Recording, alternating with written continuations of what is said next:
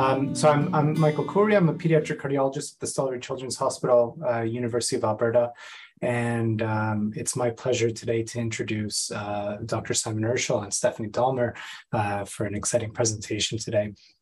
I'll start with our land acknowledgement. The University of Alberta acknowledges that we are located on Treaty 6 territory and respects the histories, languages, and cultures of First Nations, Métis, Inuit, and all First Peoples of Canada, whose presence continues to enrich our vibrant community. I'd like to also thank Paladin for their support for the ATI seminar series, and also alert you all that registration is now open for the ATI Research Day, which is happening on May 10th. The abstract deadline is March 15th, so a month from today, and Diana will put the link in the chat now. Thank you, Diana. Also a reminder that the ATI Paladin and CDTRP Innovation Grant has been launched, and the deadline is April 12th. These are $30,000 grants each, and ATI members are eligible for 6 awards, depending on your subject area. And more information on this is available on the CDTRP website, which again, thank you, Diana. We'll put the link in the chat. Okay, so now I will introduce Dr. Urschel and Stephanie Dalmer. I'm sure Dr. Urschel doesn't require much introduction for most people on this call, but he is a pediatric cardiologist, immunologist, and director of the Pediatric Heart Transplant Program at the Stollery Children's Hospital. He received his training in pediatrics, congenital and acquired immunodeficiencies, and pediatric cardiology at the Ludwig Maximilians University in Munich. Dr. Urschel's research focuses on the immature immune system of the early childhood and how natural weaknesses of the immune response can improve outcomes of organ transplantation. This work on blood group incompatible heart transplantation and desensitization therapies has contributed to establish this technique as a standard option in many parts of the world, resulting in shorter wait times, better utilization of donor organs, and improved survival after heart transplantation. His second research focus is on quality of life, neurocognitive outcomes, and mental health after pediatric transplantation, which we'll hear about more today. Stephanie Dalmer is a fourth-year medical student at the University of Alberta who is currently interviewing for residency positions in urban and rural family medicine. Stephanie is also an accomplished artist and continues to practice as an artist during her medical training. She is passionate about how art can connect people and facilitate helpful communication. Her most recent project is a Future of Medicine art competition for rural teenagers, which allows youth to share their perspectives on healthcare in the community and creatively promotes rural youth interest in medicine as a career. It sounds fascinating. Their talk today is entitled Innovative Communication Pathways to Help Transplanted Teenagers to Transition into Adult Care, Development of a Graphic Novel. Can you see my slides okay? Yeah. Okay, yeah. Excellent. Thank you, Michael, and thank you for the ATI for this, allowing me to present here today, mostly introducing Stephanie's work, which has been a project that we've done a few years ago together, and I think it's very important. I'll just quickly talk a bit about the backgrounds, and then Stephanie will take over from there. I have no financial conflicts of interest. I am holding a couple of grants from various charitable and governmental institutions for which I am very grateful, including the Alberta Transplant Institute and Big Gifts for Little Lives, but no conflicts of interest. I also have to disclose that I am proud father of 3 teenage boys, and I have no idea how to communicate with them. And oftentimes I wonder if they even speak the same language, and that goes beyond me speaking German to them and them answering in English. And if you Google adolescence, you come up with these beautiful pictures of happy, friendly people that love each other and support each other. And you wonder why in the same time period, and this is data from kidney transplant, but it equally applies to pretty much every transplant, the likelihood of losing your graft is dramatically higher than any time else in life. And this is actually not a strike 19 or so thing, but it lasts from 15 to 25, even into the low 30s. And so what are the reasons for that? One of them is that probably a more realistic depiction of what happens during teenage is captured in these images, that we're doing a lot of things that, well, not me, of course, but other people do a lot of things that they may later not be as happy about, and then may not always be the smartest choices. And one of the big issues for sure is non-adherence in that age group. They're emotionally challenged. They like to do a lot of risk-taking behaviors. They also have ordered living habits, and it is difficult to take your medication at 8 in the morning if you're sleeping until 12. They have to transition into independence, which I think is one of the biggest steps out of being a child and being cared for into somebody who has to take care of yourself. And there's also other things that we may sometimes be a little bit unfair with their high likelihood of rejection, because the alterations in drug metabolism and the hormones definitely play a role in the immune response as well, and in the metabolism of immune suppression. Now, if we look at our pediatric heart patients, we have an additional factor, which is their brain has for sure taken some injury in the whole process, starting with often underlying genetic dysfunction that has led to the heart not being fully normal, to a very challenging, often early life course where they are on mechanical support or on lots of inotropes and quite limited. They have low cardiac output. Many of them have saturations in the 70% range for years sometimes, and they undergo surgeries and eventually the transplantation.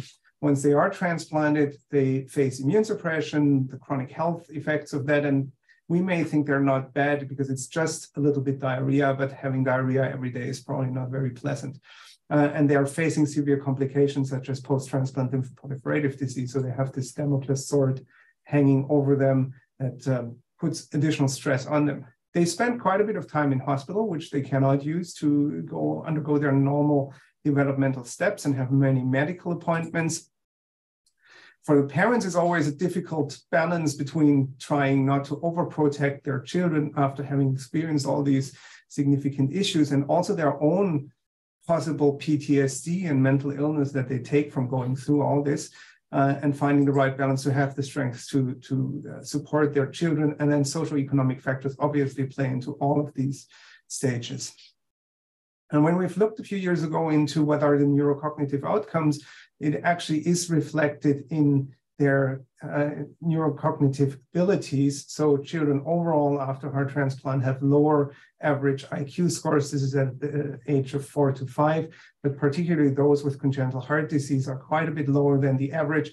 And if you look into this, IQ less than 70 is actually what is used in adults to determine whether you're legally responsible for your actions and considered to be independent. And that was in 40% of the children the case. So they are facing significant challenges there. And that then again puts up an emotional kind of vicious circle, because you may have a lower neurocognitive performance affecting school performance, which depresses you, but also depression and anxiety, of course, it affects your school and neurocognitive performance. You may not be able to participate in everything you want to do, and may be more isolated. And that kind of all contributes to having a more difficult teenage, possibly even than the average teenager. And there is a couple of studies that have looked into that, finding up to a third of the children having depression, particularly actually early post-transplant, and while they're waiting for transplant, getting better later on. Behavioral problems are very common. ADHD, I think, is probably near to 50%, just looking at our population, not having any specific notes there. And autism spectrum disorder is definitely more common than in the general population as well. It is important to notice, because it's a modifiable factor, that family socioeconomic factors play into that. And the whole discussion around PTSD, when we did an informal survey in our parents, more than half of them would say they have PTSD themselves from what they have been through. So definitely plays into it. Recently, within the Canadian multi-center, the Canadian National Transplant Research Program, and now CDTRP, we had what's called a positive study, a pediatric arm that looked into adherence amongst other things, and included 14 to 25-year-old participants that had a pediatric transplantation of either kidney, liver, or heart. And I have put that up to show you that the kidney was very much overrepresented and the heart underrepresented in this cohort. So not everything you see may be attributable to them. They had to be at least 3 months after transplant and 2 months after hospital discharge, followed in pediatric or adult centers. And Additionally, we got information from the nurses and medical directors on how the programs are structured. And the factors that came out to be associated with poor adherence was one that the more they had to go to blood work, actually, the more likely they were to be adherent, which is interesting and important for our planning. Also, the more time the nurse spent with them during their clinic visit was positively associated with a better adherence. In terms of patient factors, having received the organ from a living donor, which obviously is probably often is a relative that you know, seems to motivate people to take better care of their organ. The further they are out of transplant, the worse the care gets. And that may be associated with this paradoxical finding that we had, that the more medications they had, the more likely they were to adhere, which is a bit in contrast to what other disorders report. And I think that has to do with that they get a lot of medications early on, and that's also the time when they tend to be much more diligent about it. Patients that were the primary caregiver themselves also had a higher likelihood of adhering to their medication. Patients who worried a lot about the side effects or the immunosuppressive therapy were less likely to take it regularly. And patients with a high self-efficacy were more likely to take it. And so were the ones that were very satisfied with their team. Another paradoxical thing we found was that people that had a high level of trust in their team had lower likelihood of adherence. Now, this may indicate that they were just more likely to admit it, or that they have the feeling, well, the transplant team can fix it all, so I don't have to do as much. We don't know what the exact motivation behind that is, but it was an interesting thing to notice. And adherence here was defined as not missing any doses over the past 4 weeks. And everybody who takes chronic medication can probably rely to how difficult that is. We didn't find differences between heart, liver, and kidney transplants, although it looks like the heart and liver are a little bit less active. Again, kidney transplant recipients here were older, were more likely to have taken care of themselves already. So it's probably confounding effects. Another thing that was really interesting to see here is that by self-report, females were much more adherent than males, but not so by fluctuation of the tacrolimus levels. So this may be that either they are less likely to admit to non-adherence, or that there are biological factors that make the fluctuation higher in females than males, which is quite possible in terms of hormone changes and things like that. Interestingly, there was no difference between care in adult or pediatric center. So the simple recipe that sometimes people want to suggest, saying, oh, we just need to keep them longer in pediatric care, is not necessarily a solution. You can struggle. It's more kind of struggling with becoming independent, I think.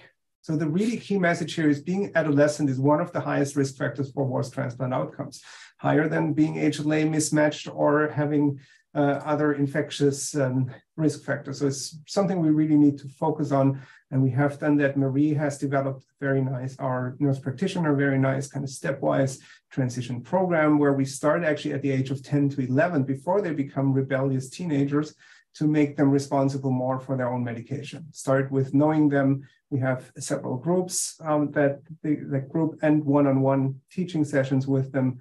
And we try to include adolescent medicine, psychology, psychiatry as needed, and transition them stepwise into adulthood. They actually have a checklist where they need to know their medications. They need to learn how to refill their medications. Eventually, they need to know how to tell somebody in quick and easy words what's actually happening with them. Need to know a little bit about their disorder. We also I'll talk about that in just a second. We'll try to hook them up with young adult mentors so that they have somebody to talk to about, and then do a stepwise transition where we see them together with the adult team. And the last time they come to their pediatric appointment, and we're lucky that they still come back to the same place, then to continue seeing the adult team. Another thing that we found extremely useful is our heart transplant family camp that we've been doing since 2011.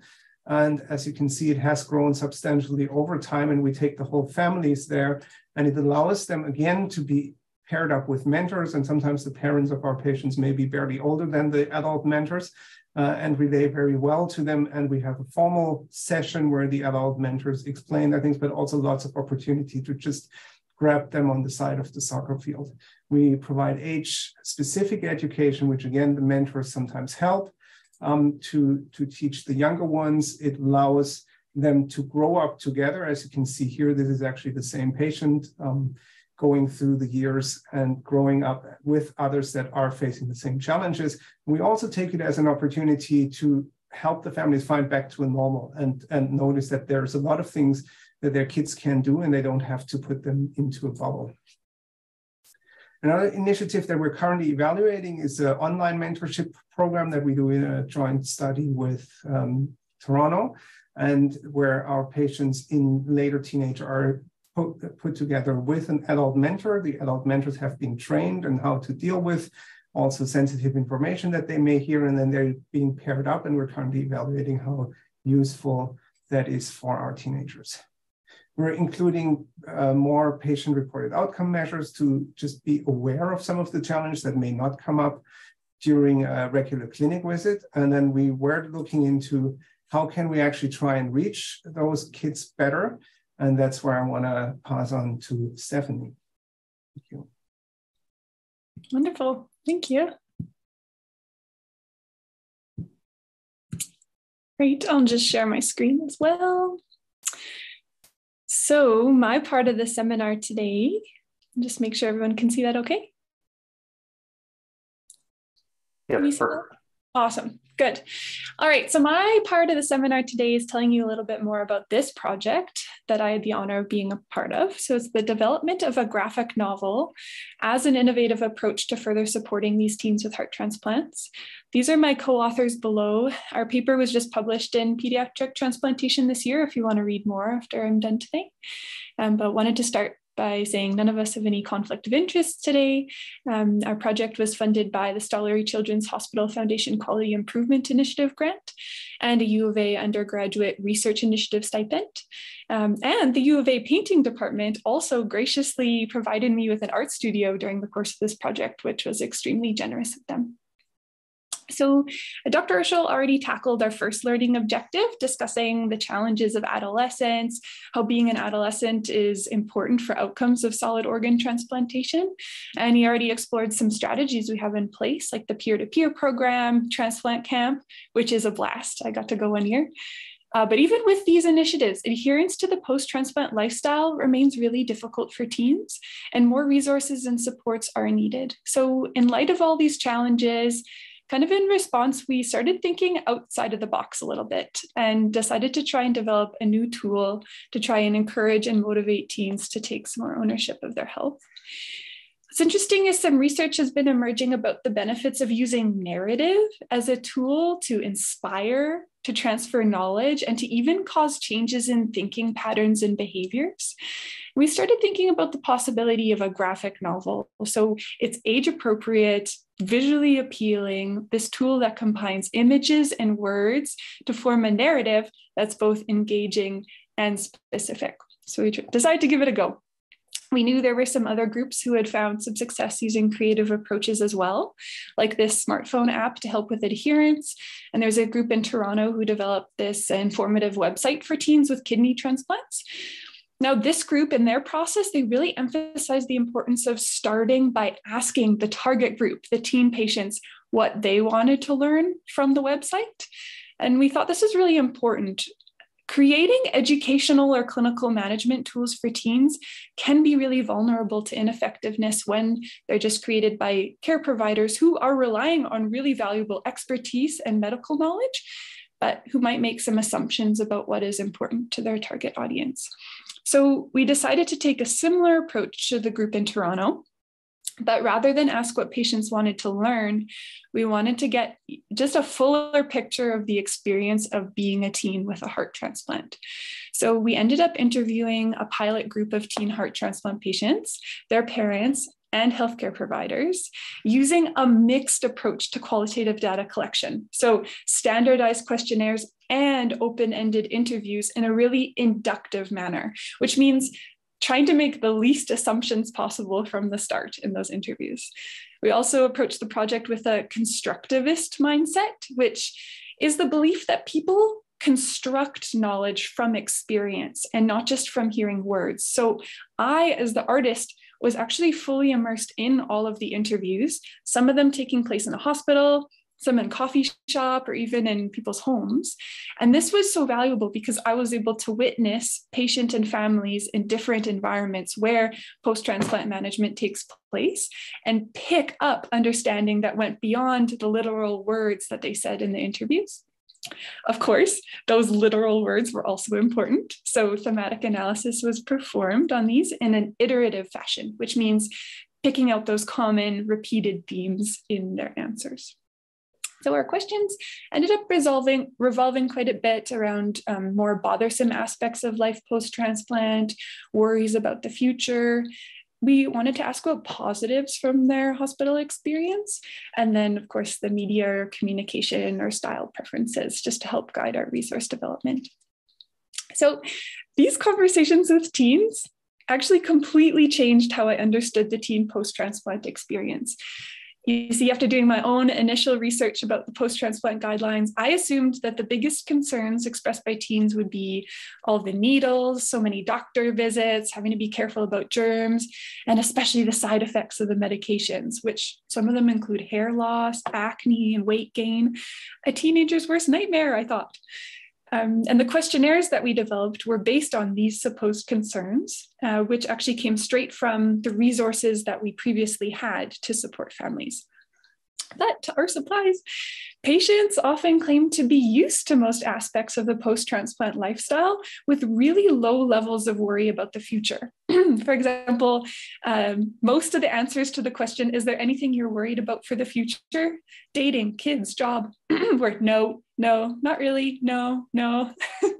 When asked about what different aspects of post-transplant life bothered them, the category being afraid that I could get sick again or die got all of them said not at all in the answers. I think one left it blank, but all the rest said not at all. The only thing they did express some concern or bother about was the being careful about certain things like foods and infections. Interestingly, in the so that was the questionnaires, but in the open-ended interviews, patients brought up a couple concerns that had been totally missing from the questionnaires, because those two concerns are not currently reflected in our resources for families. So two big things were irritation with having to drink so much water. And second, their fiercest frustration in the interviews that came up was actually dealing with parent nagging. Now, it was interesting, in interviews with healthcare providers, they confirmed that this could be an issue, that parents of young transplant patients have to be the ones at the beginning governing the lifestyle of their child. And the big challenge, as Dr. Urschel mentioned, is helping teens transition into taking over that governing role and maintaining the appropriate lifestyle. So some teens, it turns out, rebel from the lifestyle simply because they see it as their parents' thing and want to resist what they interpret as helicopter parenting. So healthcare providers gave us more insight into this phenomenon. But what's interesting is comparing some of their answers to patient answers, there were still a few misconceptions there. Healthcare providers thought that feeling different from healthy kids and having to take medications every day were often bothersome to teen patients, when in reality, our patients reported that these elements were hardly bothersome at all. What was really valuable in these conversations is healthcare providers also specified these lifestyle and health choices that they thought patients really should understand and prioritize better, so things we should incorporate in our resource. Finally, our interviews with parents.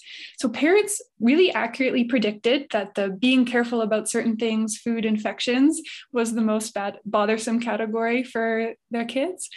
And they confirmed in the interviews the difficulty with drinking large amounts of water. But just like healthcare practitioners, they predicted that teens were a lot more bothered by the post-transplant lifestyle requirements than they really were. And parents also expressed frustration that their teens were not taking their disease seriously. They really hoped a graphic novel would be able to help their teen understand the consequences of their actions and give them some perspective.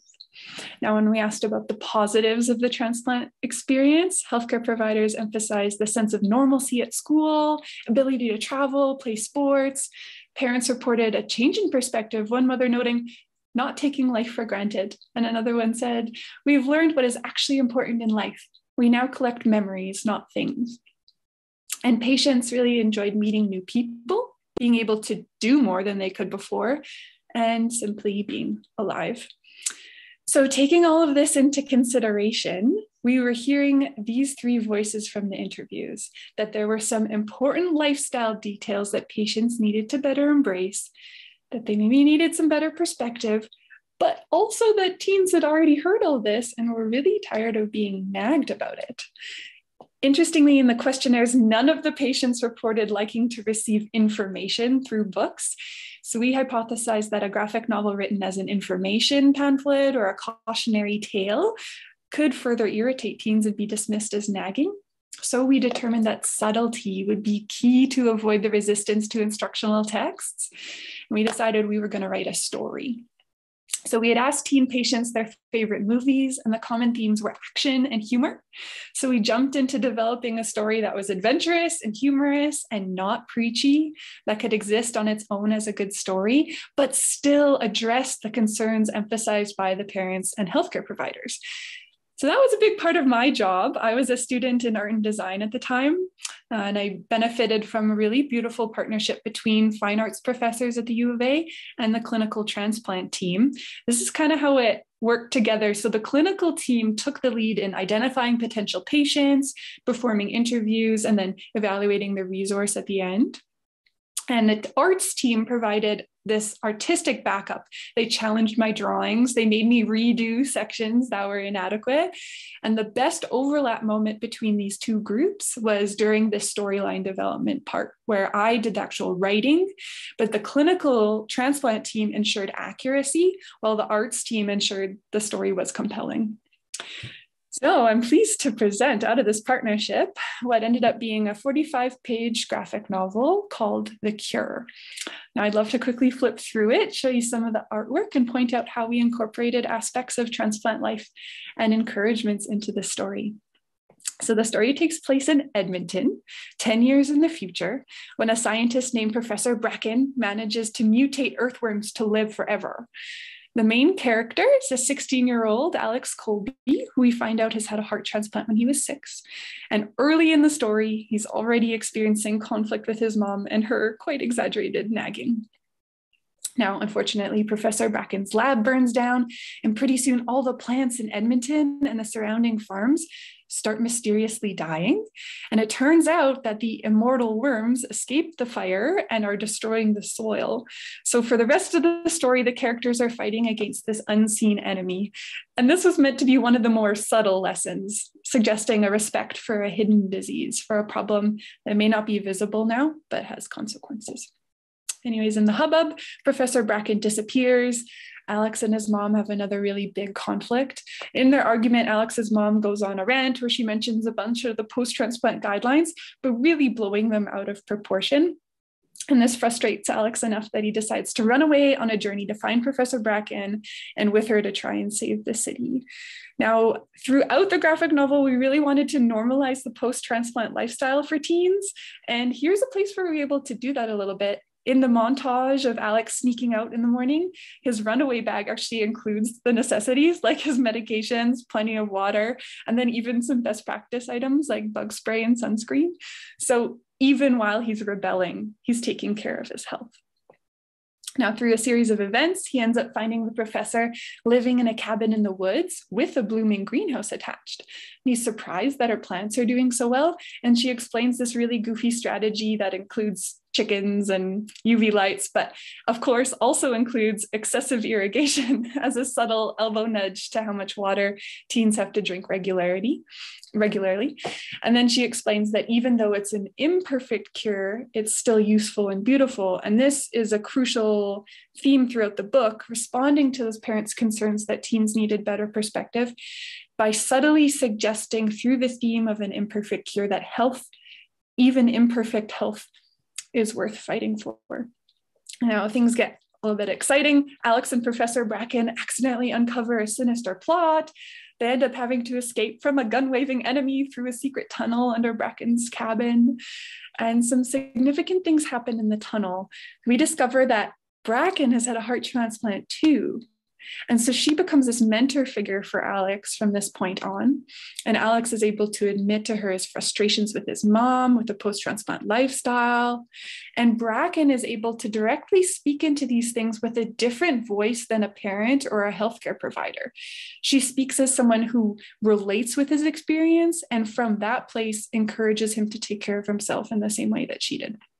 So her secret role in the story, Professor Bracken, is to effectively communicate to teens that it's health, not rebellion, that frees us to do what we want in life. And she sort of acts as living proof of this. Now, I don't want to spoil the rest of the story. There's some close calls, a plot twist, dramatic climax in a TV studio, and a hopeful ending. But there are a few key moments I want to point out. Near the end, Alex announces his idea to save Edmonton using Bracken's greenhouse technique on a citywide scale. And here Alex says something significant. He echoes what Bracken said before about it being an imperfect cure. And then he outright makes the connection to transplant life, pointing out that as someone with a heart transplant, he knows all about imperfect cures and that they are still worth it for the better life they give you. And at the very end, Bracken is dropping Alex off at home. And this is probably one of the least subtle parts in the story. But she says, my expert advice on dealing with nagging parents, beat him to it. And so when Alex's mom is about to nag him, he lists all these lifestyle requirements that he did follow that day and leaves her kind of speechless. She has nothing left to ask except if he wants a sandwich. We wanted to leave teens with a more overt strategy to suggest that they can beat nagging by taking ownership and making it their thing instead of their parents' thing. So that's the super abridged version of the story. As you may have noticed, rather than appealing too much to reason or evidence or consequence, we tried to use narrative and subtlety to slip our main messages into a more palatable package. And I do just want to acknowledge that a subtle approach does sacrifice the amount of detailed information that can be presented. So no teen is going to finish this book with a better understanding of how immunosuppressants work. But our goal was more of helping teens find an emotional or a positive relational connection with post-transplant care to help encourage and motivate them to take more ownership. A quick comment about the style that we chose. We did decide to leave the novel in black and white because when we compared different samples to patients, they all picked different ones, color, not color. It was pretty even throughout. So we felt we had a free choice there. And we liked the aesthetic of the black and white. We like the clear communication, and it's much cheaper to print. So since there was no difference in preference, we went for that. And the graphic novel has been printed. Feedback from peers and assessors so far has been quite positive. We are in the process of having it be more formally assessed by teen patients, as well as teens who have not experienced a heart transplant, to assess if the story is of interest and encouraging to them. But in the meantime, the cure, it's currently being distributed to teen heart transplant patients by the Peds cardiology team at the U of A now. So it's pretty exciting. Just coming back to our learning objectives, one of our big takeaways for today is remembering that when we're looking for possible strategies and interventions, the potential of bringing together different disciplines, like in this case, visual arts and clinical research, in order to address complex problems. Multifaceted problem like this calls for a bit of a multifaceted solution.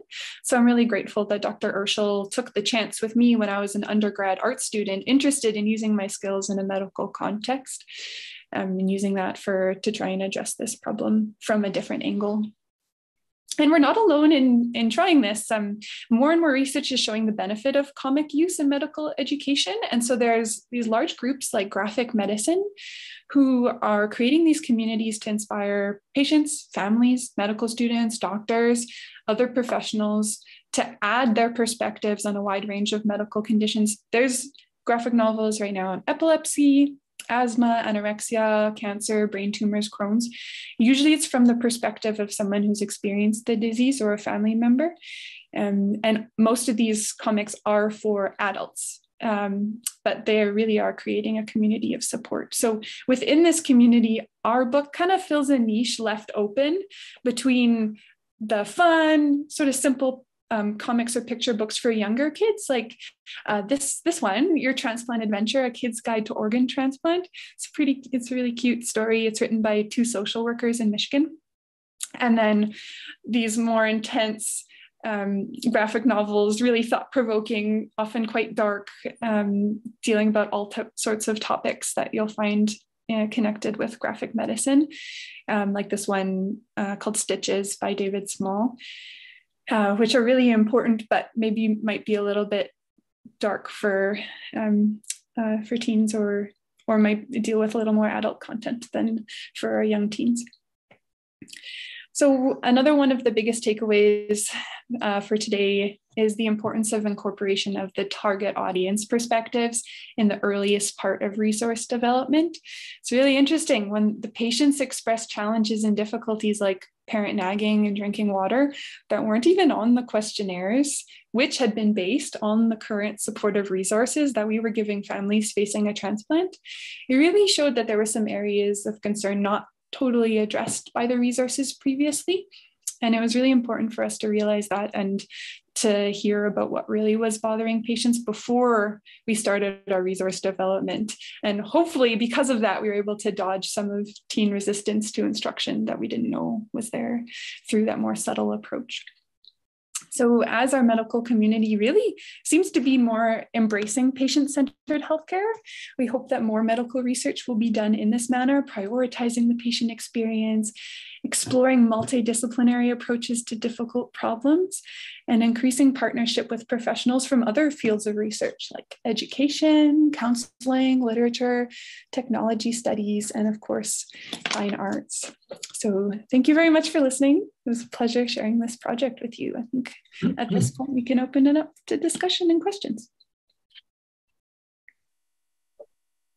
Thank you, Stephanie and Simon. That was really, really amazing and interesting. I enjoyed the graphic novel when I read it, and I tried to, think as a teenager would as I read it, which isn't a far leap for me, and it was great, really great.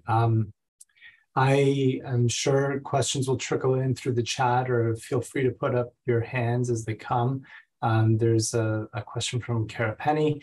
Excellent and exciting work, Stephanie and Simon. Are there plans to share this graphic novel with other peds transplant populations outside of heart, example, kidney or liver? Yeah, so I wanted to acknowledge too that this was actually supported by the Story Foundation, or by the Story Children's Hospital as a quality improvement initiative, with some of the funding for it. And it was also actually funded through the ATI, I think, for your summer studentship, or through weekly. I don't recall actually which one it was, but nevertheless. So Stephanie has gotten an ISSN for it, and we have a good number of pre-printed ones. So for our local population would definitely be shareable. The key reason why we haven't shared it more broadly yet was that we're still collecting feedback from families, the siblings, the patients themselves. And while they all love the novel, they're not always super diligent with sending us the feedback sheets, the completed feedback sheets back. But we're just going to look into that and then open it up. I was wondering, Stephanie, about that page that you have found there with these kind of, if that's an exchange source that you would want to consider as well. Through the graphic medicine? Yeah. Yeah, it's such an interesting program. It's the website, I can put it in the chat right away, but they really highlight graphic novels that have been written from a medical perspective or exploring different medical themes. It's a really good resource, pointing people in that direction. If there's a medical condition that's reflected there already, they're really powerful. I read a lot of them in my prep for this project. They were quite powerful. It would be actually quite interesting to see the comments of, for example, kidney transplant teenagers, if they relate equally to it, although they're not in the same boat in terms of the underlying diagnosis and experience. That may very well be worth sharing. Anne in Helpin. Hi, thanks. It was such a great presentation. I'm just wondering if you would mind, I'm not sure if this is an open access paper or not, because I know you just recently published that, but could I share this on, ASHE has a patient portal page. Would you mind if I shared a link to that there? And Is that like, I just guess I'm not sure if it's open access or not. Good question. Yeah, it's published by Pediatric Transplantation, and I think it does require subscription to the journal in order to see the full version. But I think the abstract is available. Many universities have it, and the other thing you can do is you can always link to the abstract and mention that every author is free to share their publications for personal use. So as long as it's not commercially distributed, they can either email us or email Stephanie, and then we can share it. That's the legitimate way of distribution. So yes. Okay, I'll ask you. Yeah, I'll ask you offline just to confirm the details, because that is a page where like patients would be specifically looking for HLA or transplant related information. So I know you're not talking about HLA specifically, but you know, it's all important. You have to take your medicine. So anyways, I think it's an amazing project, and yeah, just thinking of other ways to share it. Maybe the AST transplant community of practice as well would be interested. Great, thanks. There's a question from Patricia Gongol. Do you think it is feasible to study whether the novel makes a difference for teens' health behaviors? Yes, we've been thinking about this a lot and how it would be really difficult because it's hard to just identify, was it the graphic novel that made a difference or what, because it's such a multifaceted cause and problem. Yeah, do you have any other thoughts on that, Dr. Urschel? I know we chatted about it before and kind of left it to the side, and a lot of our sort of validation process is looking at, do teens really even enjoy it? Is this something interesting to them? Do they find this engaging? Do they feel encouraged? Yeah, I mean, the patient numbers, first of all, are unlikely to be sufficient to show an direct effect. And then there's so many factors that play into that in such a heterogeneous group that it would be unlikely, or it would be overly ambitious, I think, to expect that we can see, for example, more adherence after they receive the novel than before, or something like that. Like even with other similar studies where things like that were tried in larger patient groups, they always ran into the trouble that there's too many variable factors that play into it in a before and after situation. So that's why we specifically focus on their own impression. So we do have a couple of questions in our questionnaire where we say, do you feel you are more interested in learning more about your disease? Or have you learned anything new? Which actually, interestingly, most of the teenagers think they haven't learned much new, but they all liked it and they're all motivated actually to learn more about it. So maybe we've achieved our goal, although they feel, or maybe they haven't even picked up what they've learned. That would be probably the ideal pathway. But yeah, I think objectivizing that would be unlikely to be successful in this setting and size of an assessment. It seemed pretty clear from your assessment before the novel that the adolescents really care about the here and now, like the limitations of the transplant to their current life. And so food and water and nagging were like the three things, right? But they're less interested or less considerate of long-term ramifications of transplantation, including death even. So it would be interesting to see whether or not that plays a more prominent role, or whether it's part of sort of the immortality that comes with adolescence. Karen Johnson, there was a question from you first, and then there's a question from Deanna. Hi, I just want to say I think you did a fabulous job with the graphic novel. And I've done some work with adolescents who have diabetes as their chronic disease. And I really think you could use this as kind of like a group book club for adolescents as a way to start conversations, or even with parents to talk about some of the barriers that these kids are having and that they may not understand. And I know from diabetes, a lot of the kids would talk about, you know, the kids would walk in the door and instead of, hi, honey, how was your day? I'm so glad to see you. It was like, did you take your insulin? Did you test? Did you? And so it was all about that chronic disease and not about that family. And so I just think you have great opportunity for communication with us. Yeah, thanks for sharing. I do really agree that a lot of the themes that came out, it sounds are quite generalizable across these groups of teens who are experiencing chronic disease. So yeah, that's a fun idea, a book club of looking through, reading the graphic novel and then having discussions about, is that relatable for you? And yeah, thanks, that's a good idea. From Deanna Toshak, there's a comment or a question regarding response rates, is what I understood. But I think Simon, you had sort of touched on it, that there was a bit of a struggle with getting feedback after the novel. Deanna, do you want to just unmute yourself and sort of ask your question? Hello, can you hear me? Yeah. Hi. Yes, I'm actually working with Simon on a quality of life project, and we're noticing we're having issues actually receiving responses back. So I was curious, Stephanie, if you had any strategies that have been successful for this project, like is there any incentive that you're using for this project, or how that's going for you in terms of getting that feedback? Yeah, that's a great question. The most effective way of approaching it, I found, was doing it in person. So saying, hey, do you want to be part of this? Here's the book. We'll give you 15 minutes, 20 minutes, half an hour to read it and fill out a reflection about it afterwards. We'd love to either chat about it or just take the reflection back, and doing that in person was a lot more effective. So catching when patients were at the hospital for appointments was much more effective. And our plan had been to actually spend the next summer working on that. That summer ended up being COVID summer. And so our alternative solution was calling up patients saying, hey, we'd love to send you this book. And then could you send back the form? And that was much less effective. Lots of enthusiasm, but very little forms actually returning to us.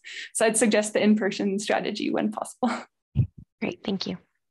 Yeah, if they see me the next time in clinic, then they remember that they still haven't sent it. But yeah, it's as soon as they take it home, it becomes more difficult. But then, of course, yeah, sometimes they have time enough to read it there or even read it together. But it's been challenging to get the written feedback, for sure.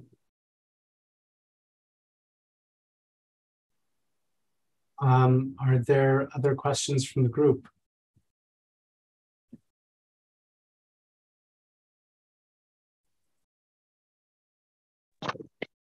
I just have one quick question. What about audio book version of this? I know it's graphic novel, but I mean, you could do the visual, but as an online, and have the audio portion of that too, just in case there's other teens that might have visual impairments or so forth. So I was just curious if there was other ways to do this for them. Yeah, I love that question because it explores accessibility and how do we make this an approachable resource for everyone. And we hadn't thought of that as of yet, but I think that's a really interesting idea. Thanks. Yeah, one of the questions we had asked as well is what media would they prefer? Expecting actually would get more requests for electronic media, and surprisingly not as much. And also in preparation to that, it was interesting to see that the good old comic book out of my own childhood seems to be very popular amongst that age group again. But definitely other media will be a good way of sharing. Phil Halloran. And I just wanted to say this is a very important project, but it's also a very important issue in transplantation overall, this transition, managing especially the adolescent and the transition. And so communications, I think your idea of communications is really should be extended. It's not just an issue with the adolescents, because adolescence for many of these people continues on because of their health challenges. So I think you should use a broad brush in applying this to transplantation to see how we can reach many, many young people. We may not be classifying them as adolescents anymore, but their behavior is. So I guess my question is, have you considered extending this, your scope? I think we should definitely validate it up to 25 years of age or so. I think that was our inclusion criteria, same as with the quality of life, because even 25 is young, and I don't know that we're all reasonable adults by that age. So I think that's a great idea. They may not relate as much to kind of the parental nagging and those aspects, but they may very well appreciate other aspects for it. That's very easy to just add a group of young adults for evaluation and see what comes back there. I think it's a great idea. Thank you. I think I'm thinking of the young male who's often very difficult to reach, and they may not fit into your category, but the young male is often very immature preparation, especially with health problems. So I'm just think about ways of extending your communication strategy to other areas where we've got problems with, especially with younger people. So anyway, thank you for this. And that's a great segue to Patricia's question. Are there gender differences in how teens respond to the book? I don't think we have enough data to draw any conclusions up there. I was surprised because, like I said, I only have boys at home, and I loved comic books and they love comic books more than anything. And that's what I kind of assumed was a bit of a male trait. But I was surprised of how many females were really, really interested in the book and amazed about it and gave very valuable feedback. Stephanie, from your interviews? Yeah, definitely. There was a lot of enthusiasm when I got to the section of my interview where I'd show a few samples of different types of artwork and ask them to choose which they found more interesting or related to the most. There was a ton of enthusiasm in response to that. So from the female patients. So that was really cool to see. I noticed in the chat, there's also a comment from Norma Becker about how it was interesting that parents and youth had commented on prioritizing the patient experience. And Karen Johnson included a link to check out the Well on Your Way transition website for youth to adult healthcare. Thanks for that, guys. Are there any other questions from the group?